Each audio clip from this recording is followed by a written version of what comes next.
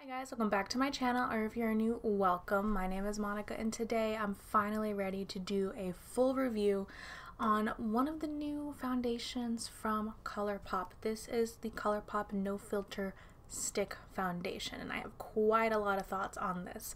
So before we jump into the video, don't forget to give this a thumbs up if you like these foundation reviews, and if you haven't and you'd like to, hope you would consider subscribing, hit that little bell icon to be notified whenever I post a new video every single Monday through Friday. Now yes, my hair is still in clips because it is still drying. This is fairly early in the morning. So let's start with the description from the Colourpop website. This foundation retails for $10 and you get 9.5 grams of product in here, which for a stick foundation, that's actually a decent amount of product. I've seen a lot of other stick foundations where you're really not getting that much product, but pushed all the way up, that's what it looks like after, I don't know, about a week's worth of use. I do have a brand new one open. Let me open that one up. So that's how much product you get in a brand new stick foundation. According to the Colourpop website, swipe, blend, and go with no filter sticks. It conceals, corrects, and perfects for a flawless complexion in seconds. We'll get into that. Its medium buildable coverage instantly blurs pores, covers blemishes, and blends effortlessly. Again, we'll get into that. For a natural skin-like finish, never cakey or drying, the stick glides on for the easiest application, perfectly portable, take on the go for mess-free touch-ups. Anytime, anywhere. Okay. I really don't agree with the majority of that description, but first let's talk about the actual product. So I picked up 3 shades because I really had no idea what shade was going to match me. They have a large shade range here. I'll throw the picture up right here of all the shades available.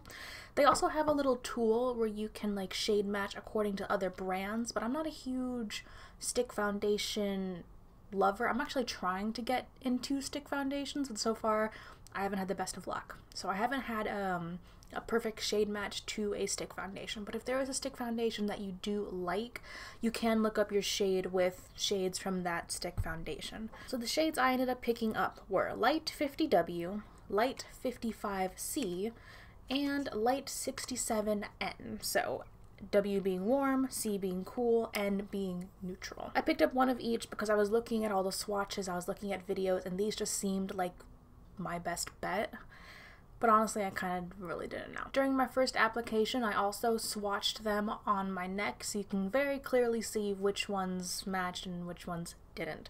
Light 67N was way too dark for me, so that one is still in its little unit carton box.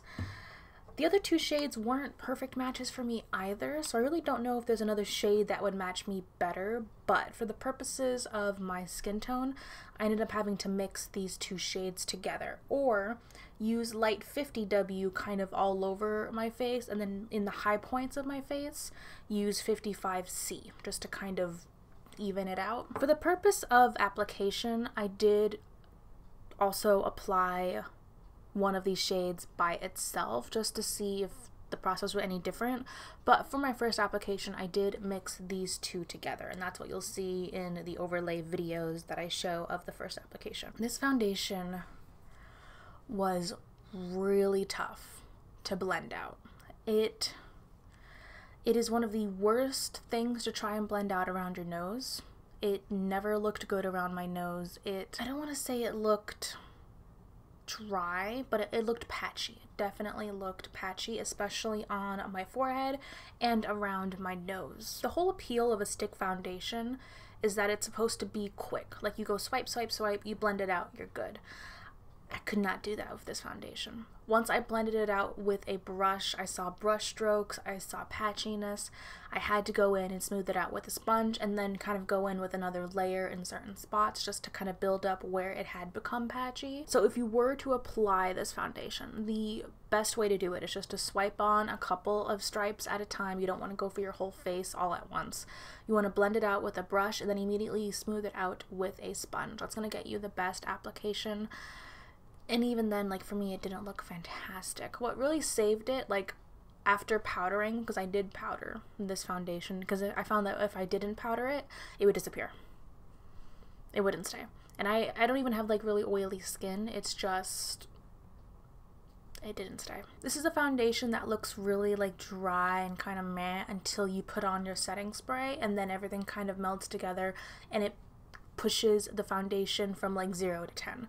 It looked so much better. So if you're gonna use this foundation, you're gonna need to powder it and then use a heavy dose of setting spray just to make it wearable.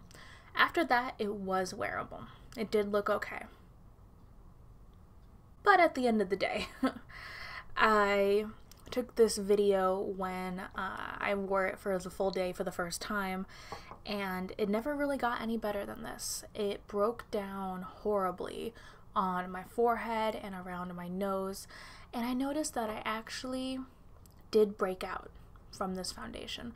I was breaking out originally on my chin. Those are my normal like hormonal breakouts that happen during that time of the month, but I was seeing pimples where I normally don't get pimples, like up on my cheek, and they were smaller, and what I'm trying to get at is that it wasn't my normal acne, and it was really confusing to me. So when I first tried this out, I saw those little pimples pop up, and I thought, okay, you know what, I'm gonna wait for my entire face to clear up from the normal hormones, and then once my face is clear, I'll try it again. After that, I wore this foundation for 2 days in a row. One day I just wore a light 50W, and then the next day I mixed them again. And after wearing this for a day, I broke out again. And it was those same little weird pimples that I normally don't get. Like up here, I saw some over here, which sometimes I can get, and then I saw some up here.